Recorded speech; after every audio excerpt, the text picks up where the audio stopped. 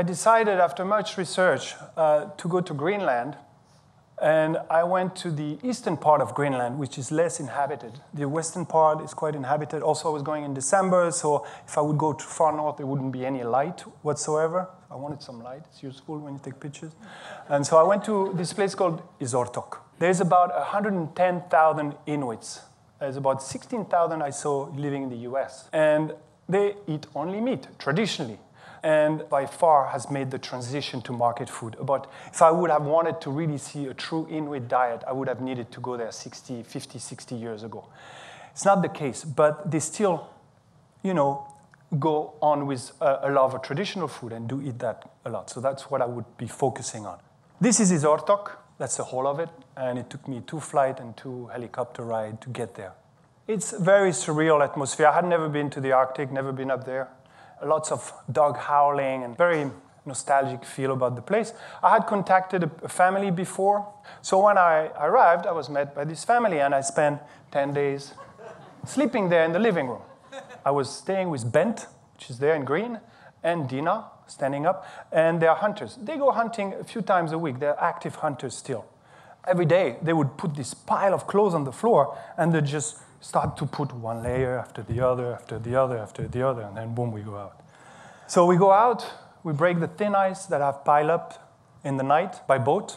We drive out, and they are looking for what they like most is seal. And they, hunt with rifles. They used to hunt with harpoons. That was about 30, 40, 50 years ago. So she's looking at this environment, looking for a little black spot to pop up. By then, when I took that picture, I wasn't sure what we were looking for, because for 4 days we went and we didn't get anything. It was quite depressing. And then that day, we only got this ptarmigan. They're called these birds, quite common there in the Arctic. Then I see what she's doing in the kitchen. She, got the birds, prepare them and stuff, and I'm taking pictures. I'm like thinking, this is not super interesting. It doesn't call out for Arctic. It's just not working right now. And it's the beginning of the story, so I'm impatient to try and get something done here visually that is telling. So I asked Dina, cooking, I said, do you have anything more Arctic, like whale? And she's like, yeah, I got plenty of whale meat. So she popped out this beautiful bag of, I'm like, no, not working. Yeah.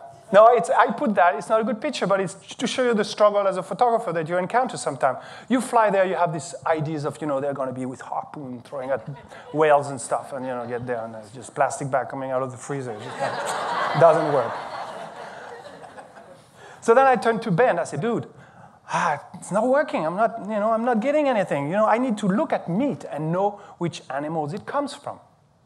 He's like, yeah, well, there's this place on the edge of town, the settlement, the village, where we keep a lot of meat that we go and get when we want more meat for us or for our animals, for the dogs.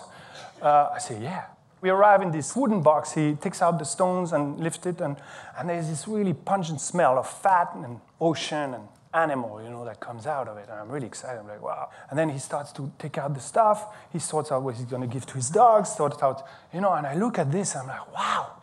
This is killer whale jaw, whale rib, bearded seal paw. These are all animals that they have hunted during the migration when whales come by their village. And for me, it's telling. Finally, I got something.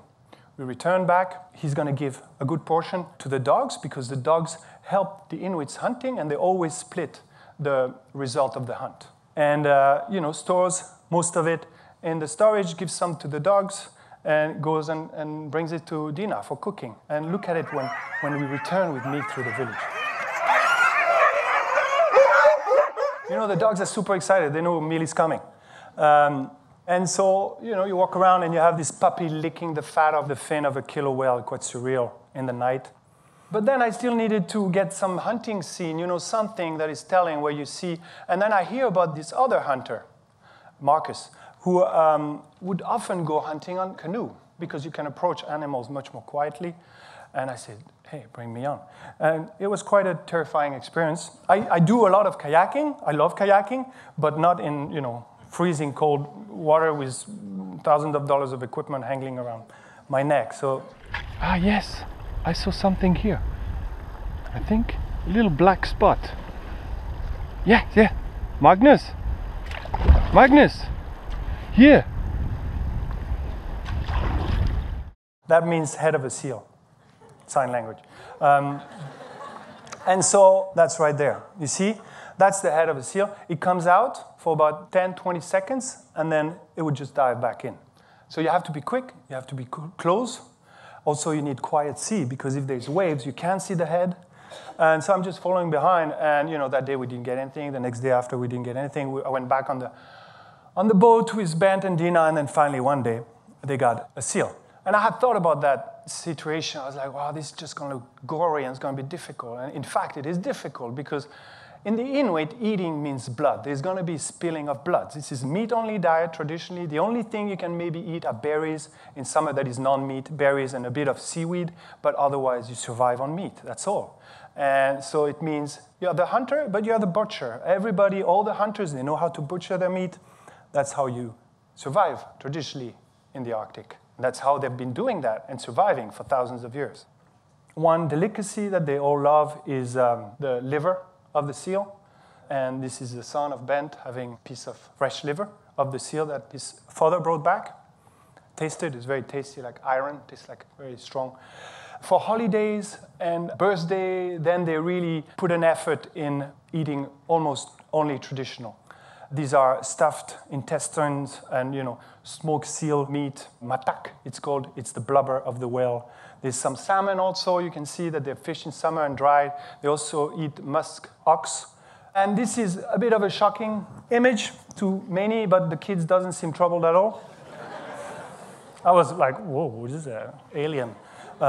It's the head of a polar bear that his father hunted. It's legal to hunt polar bear to a certain amount. I think it's about 30 polar bears that can be killed every year under very strict situation, only by Inuits.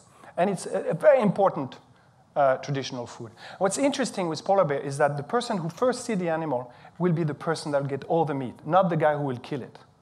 A bit of a feel-good image after that. You can all relax.